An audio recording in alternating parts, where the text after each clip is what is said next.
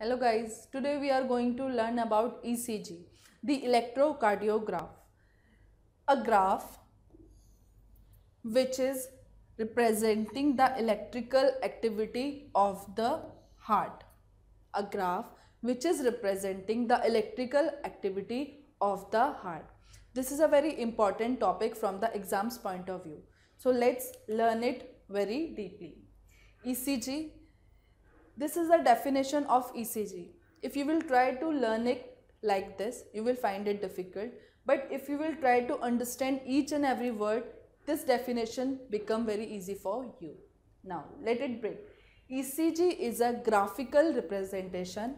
First term, ECG is a graphical representation of an electrical activity. We know that heart produces electrical impulses. So, ECG is a graphical representation of an electrical activity of the heart during a cardiac cycle. Now, we can say ECG is a graphical representation of an electrical activity of the heart during a cardiac cycle. If you will left this term among these three, if you will leave any term, your definition will be wrong. So, these three terms are very important in the definition. Now, the process of ECG. In the process of ECG, there are 6 main leads or the electrodes. 2 we use in the legs, 2 hands and 2 main chest electrodes. This is the ECG machine having a graph which is recording the impulses. Now, let's first learn about these two terms, the depolarization and the repolarization. For the learning, D means doing, R means relaxation. So, doing is the phase of excitation, contraction, or we can say the systolic phase of the chamber. Relaxation means repolarization, resting phase, or we can say the diastolic phase of the heart. So, doing, depolarization means excitation, contraction or the systolic phase. Repolarization means resting phase, the relaxation phase, the diastolic phase of the chambers. Learn these terms here only because I am going to use these terms throughout the video. Doing, depolarization, working phase, repolarization, resting or relaxation phase. Now, this is the graphical representation of the electrical activities. Concentrate on 3 main points: the P wave, the QRS complex and the T wave. This graphical representation of the electricity is showing the cardiac cycle also. The P wave represents the arterial contraction. We know the cardiac cycle starts with the arterial contraction. So, this arterial depolarization means the working phase or the doing phase. So, the arterial depolarization means the contraction phase. First cardiac cycle starts with the contraction of the arteria.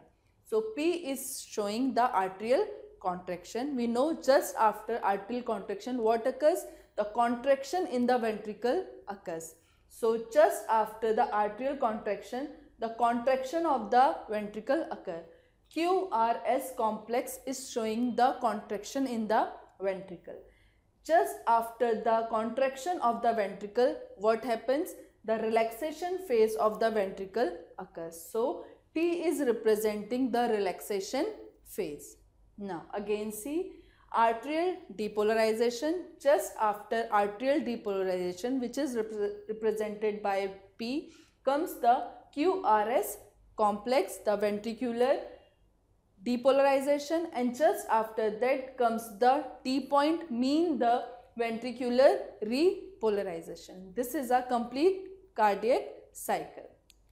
Now, this picture is showing a group of 3 things: the impulse initiation, the neuromuscular tissue, the graph and the cardiac cycle represented by the heart. Now, let's learn them one by one.